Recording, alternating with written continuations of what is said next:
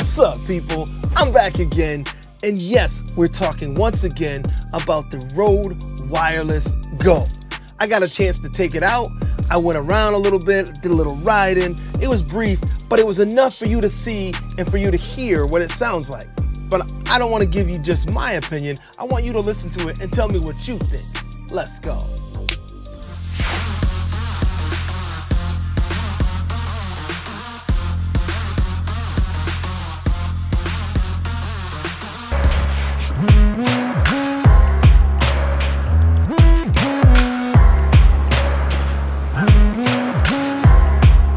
So, here's the test.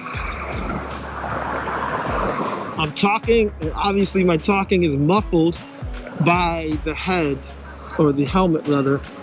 So the question is, can I be heard through the helmet? That's the test. Also, how bad is the wind noise? Trying to find out.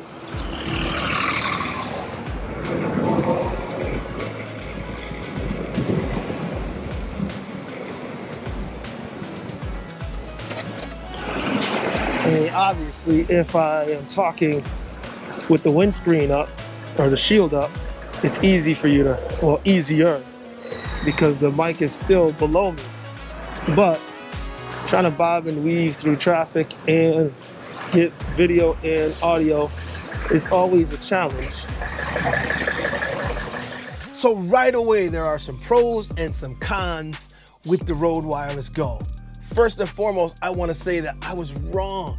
When I started, one of the first comment I made, you heard me say that the audio is going to be muffled because I had my face shield down.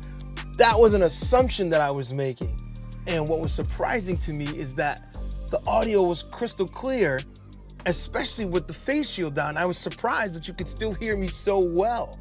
Now, one of the things that I wish I had done is play back some of the audio prior to finishing making the video, because you can see that in the video I spent a great deal of time with the face shield up instead of keeping it down and just cruising, because I didn't feel that you could really hear me that well.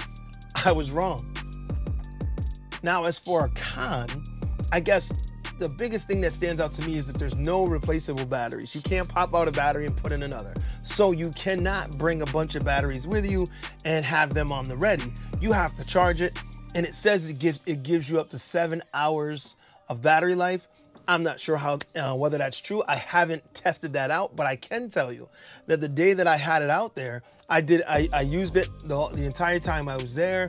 And that was several days ago, and then I'm using it now, and I still haven't charged it. So, I mean, it does give you the ability to use it for a good period of time, but you have to remember to charge them, because otherwise you are SOL, and there's no way you're going to do anything on the fly, because there's no replaceable batteries for the Rode Wireless Go. All right, back with the shield down again. You can really barely see, or you can barely hear me, I'm sure.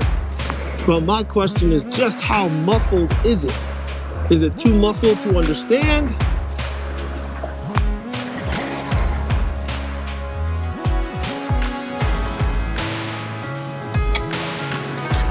Because if it's too muffled for you to even understand me, then it makes no sense to use it with it down.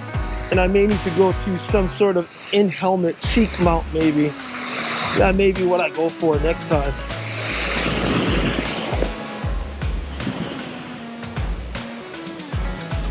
Again, I'll have to tell you that the biggest pro to me is how lightweight and convenient it is. And I said that in the previous video, but I agree, and I have to say it again because I was again surprised, not surprised, but happy when I utilized it. Like right now I have it clipped on under my shirt, and I mean, I don't feel it. I forget I have it on. When I was out there, I had it sitting in my pocket, in my jacket that I was riding with. I'll throw a clip up here now and you can see where I had it. And I had, not only did I have it in my jacket, but I was also using the little windscreen, the dead cat, the wind muff, whatever you want to call it. And it stayed on the entire time. I didn't have a problem with it. And again, I forgot I even had it on, and I got what I think is great audio. Now, the one thing is it does pick up everything. So as I pass the UPS truck, you can hear the UPS door sliding. And I even went and talked to some guys in the skate park. I revisited the skate park where I fell and broke my Insta360. Oops, oh no. But I went back and talked to some guys there. I'll show you some footage of that real quick.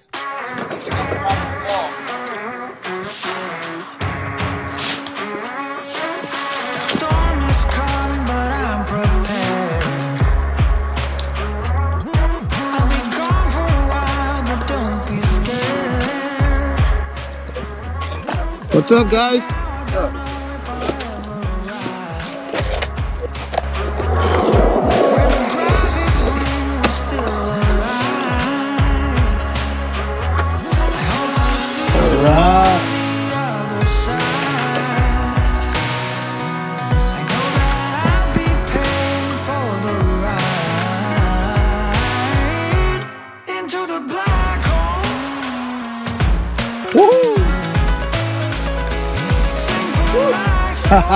Nice.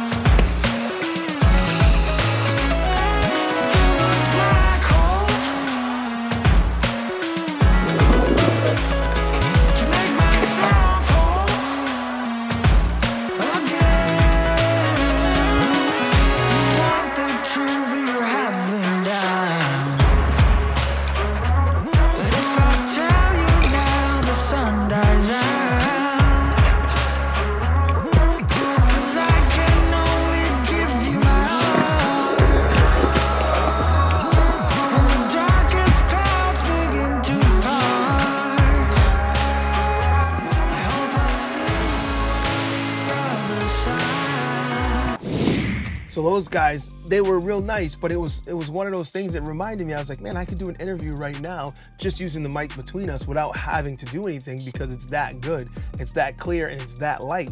The convenience of it is a definite big win. All right, this is one of my favorites right here. Woohoo! All right, so let's get it going back up.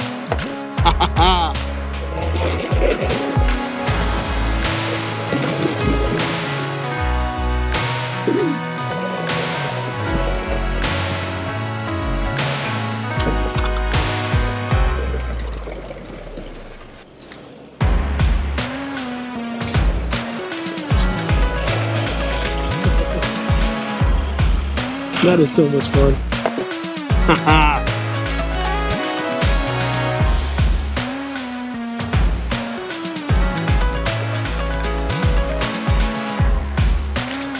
It's beautiful, truly beautiful.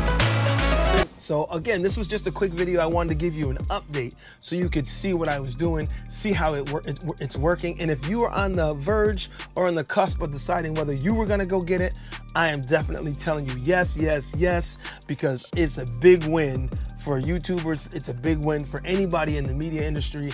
Next, I wanna try and use it with my clip-on, with my lapel mic, and see how that sounds, because so far I've been using it straight without anything. And it sounds great to me. I'm impressed with the audio, and I am definitely happy with what Rode has done with the Wireless Go. And I think definitely you will be too.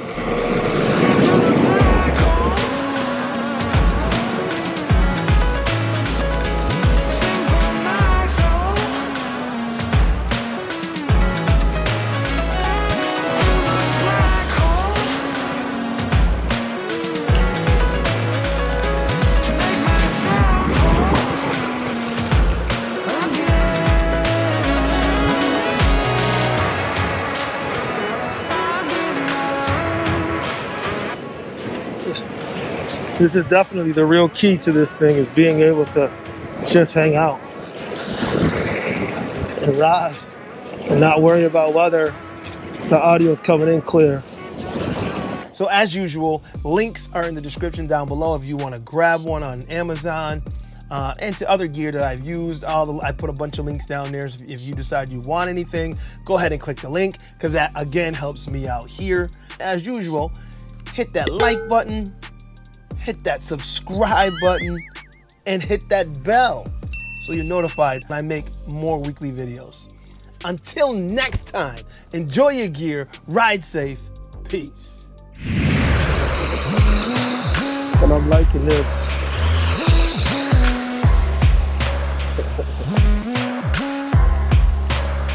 One of my favorite places to come. Everyone likes to take photos here.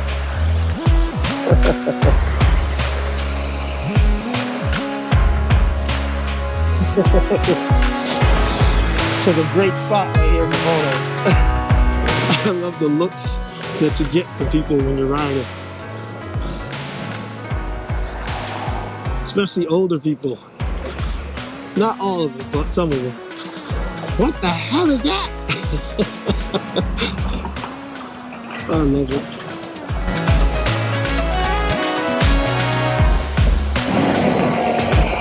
So I'm really hoping that this sounds good. I really am. Like I said, I will think about putting maybe the attachment and sliding it inside the helmet, and that would be even better. But I don't really want to drill a hole in this helmet and zip it through like others have done.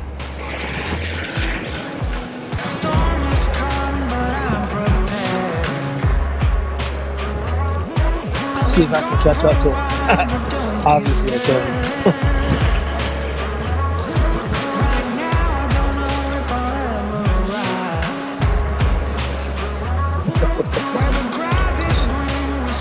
Sometimes it does feel like I'm cheating.